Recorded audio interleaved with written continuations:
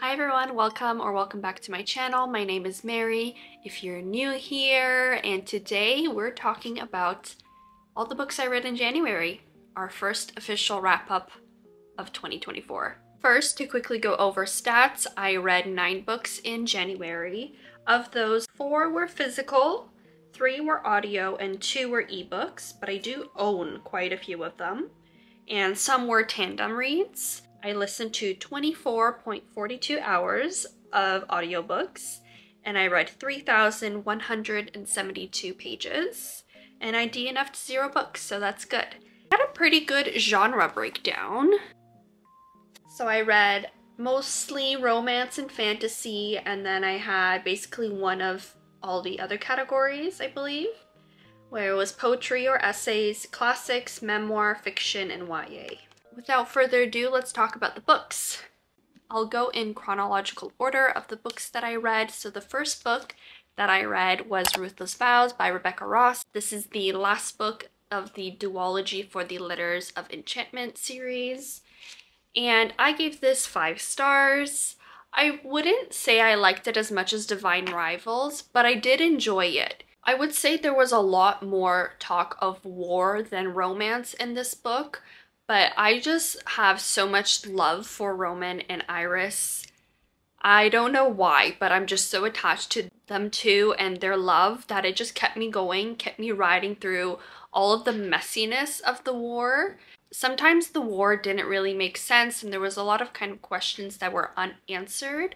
I think the plot was a little bit messier than Divine Rivals, but I still had such a fun time and I enjoyed it, and it was a bittersweet ending, but I would definitely recommend this duology if you're into like that romantasy. And this is YA, so there's not really smut or anything like that, like very, very, very little, but I would even consider it smut. So very good if you also are not a fan of smut in books. The next book I read was Bluets by Maggie Nelson, which was one of the options or one of the books that was in the dinner party book club that's on Instagram. So I picked it up because I was able to get a copy of the audiobook. I don't know if it was a good idea to listen to this book versus reading it. The chapters are really, really short, and it is kind of like a book of poetry but also essays kind of intertwined together. I ended up giving this 3 stars. I didn't hate it, but I didn't love it. Like, it was very in the middle for me. And honestly, probably not a book I would recommend to read in January because it is a very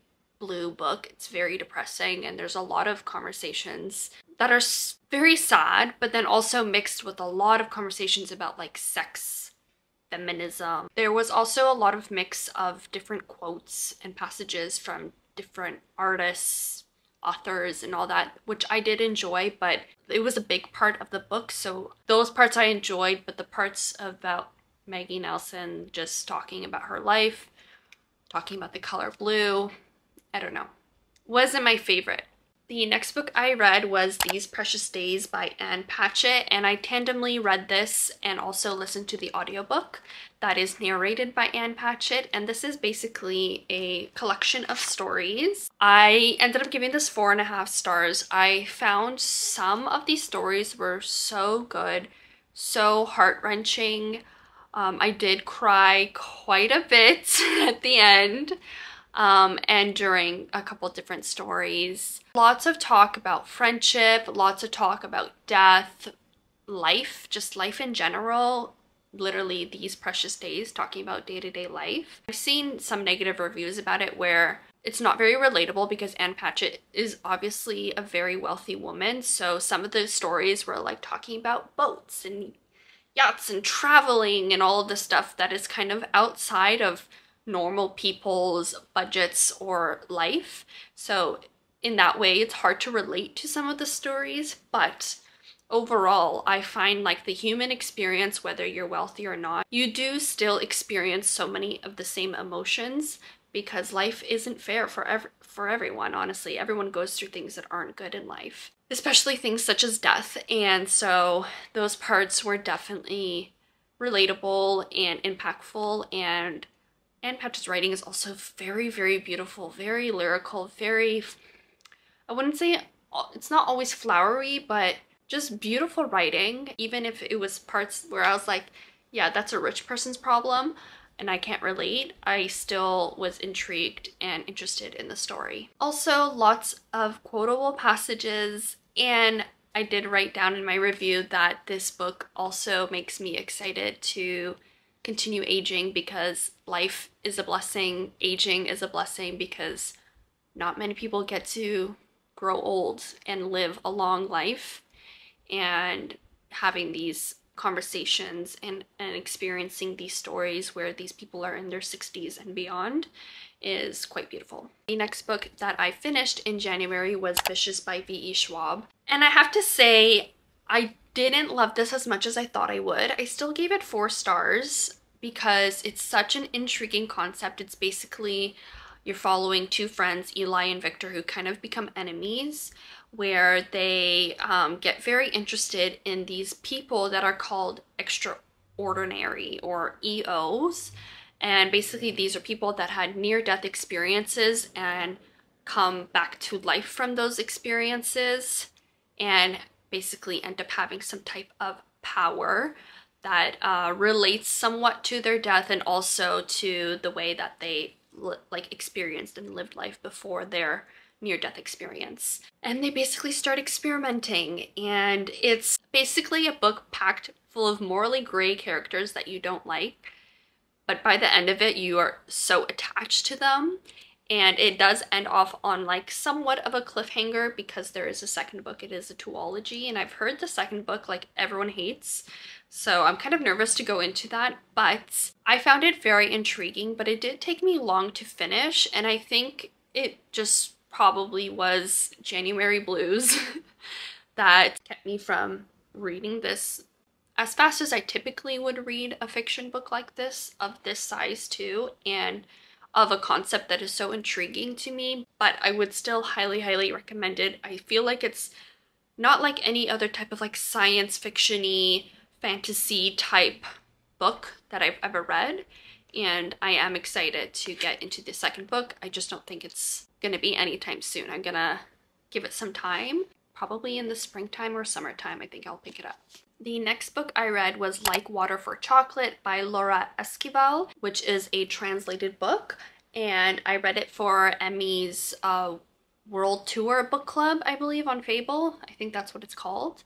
And this was the pick for January, and I honestly did not know anything about the book when I went into it. I just saw it was short. I was able to get it off Libby, and so I was like, why not? It is a fiction magical realism book about kind of like a family where this woman, every chapter you follow along a different recipe that she makes, and you're also following along her life, and the recipe and the food that she makes and serves her family and friends has some type of magical capabilities and powers.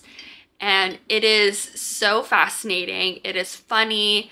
It is a little heartbreaking, and very absurd and weird, and definitely full of magical realism. If you don't like magical realism, you probably won't like this book. I gave this 4.5 stars. I thought it was fascinating. I thought the concept was so amazing. I loved all the conversation around food and the recipes, because I love cooking myself, and then have that mixed in with such a like drama-filled I guess kind of love triangle, and magic, and it was just so good. I don't want to go into too much because I don't want to go into spoiler territory, because there's a lot you can spoil for this book, but it was amazing. I highly recommend it. It wasn't everyone's cup of tea in the book club. I would say more people didn't like it or gave it like 3 stars versus like my experience where I loved it. So I think it's definitely a hit or miss. I would suggest maybe reading like the first chapter or 2 and seeing if you jive with the lingo and with the type of story, and then go from there. The next book that I read in January was A Tale of Two Cities by Charles Dickens. This one I was reading since December, and then I finally finished it in January. I gave this 4 stars, And it's kind of similar to a lot of the reviews I have for this month, where I think I would have given this 5 stars if I started it around a better time of life. I go heavily into my review for this in my last vlog, which was my life and lit diaries.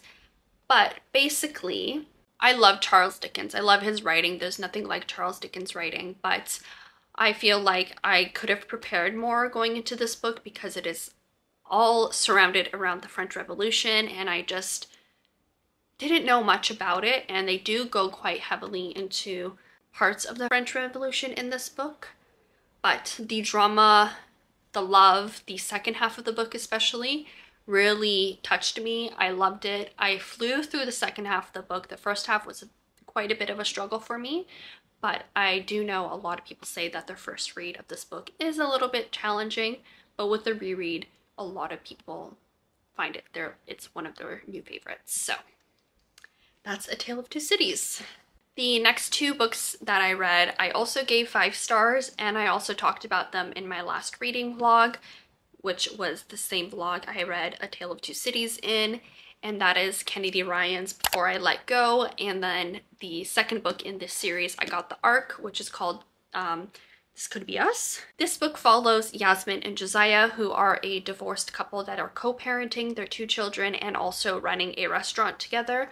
And it's basically a second chance romance. It is quite heavy. There are quite a lot of heavy topics discussed in this book, so if you would like to know, I would definitely look up the trigger warnings. But I found this so beautiful, so heartbreaking. I cheered for them through the whole entire book. I loved their dynamic. I loved both of them as their own characters and loved them even more together.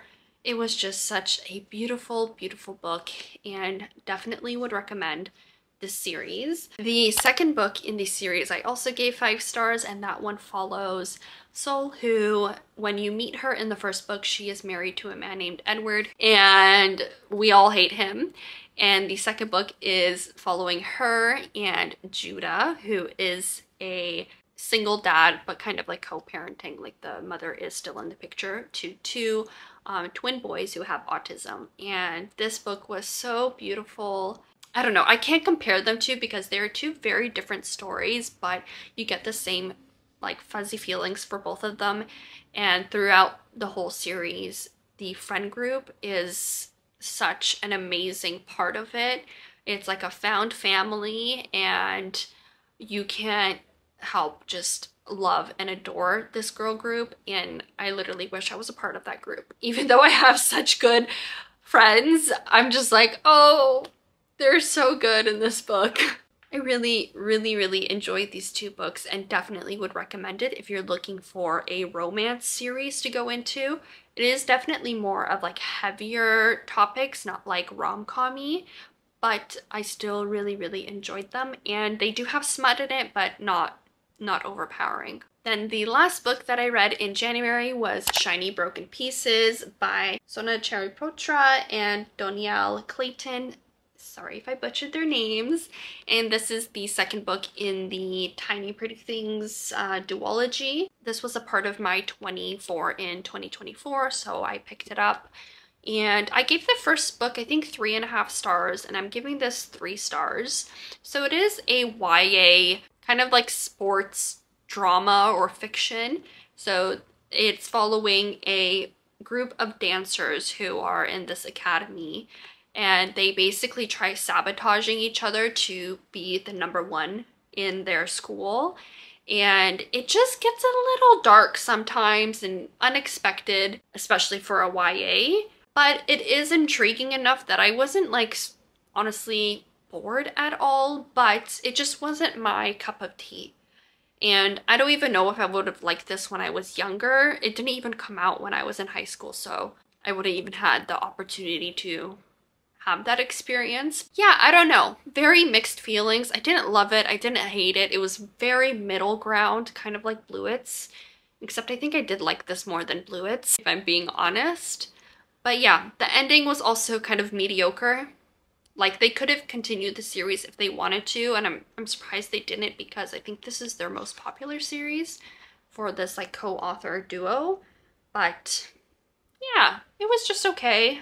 I own the duology, but I do think I'm going to unhaul it because I don't find myself ever wanting to reread this again, and I don't think any of my close friends would honestly read this. Like, over the amount of books that I have that I would recommend, like, this would definitely not come in like the top 100. So those were all the 9 books that I read in January. Let me know what books that you read in January and how your reading year has been going.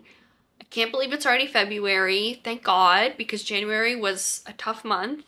February is the month of love, so I'm hoping to read a lot of romances this month. I've got most of my romances that I haven't read here, so let's hope we can tackle some of these. Probably coming in a reading vlog for you all very, very soon. Thank you for watching, and I hope you have a wonderful rest of your day wherever you are, and happy reading. Bye! Lazy Sunday mornings, hiding under covers. I don't mind staying in with you.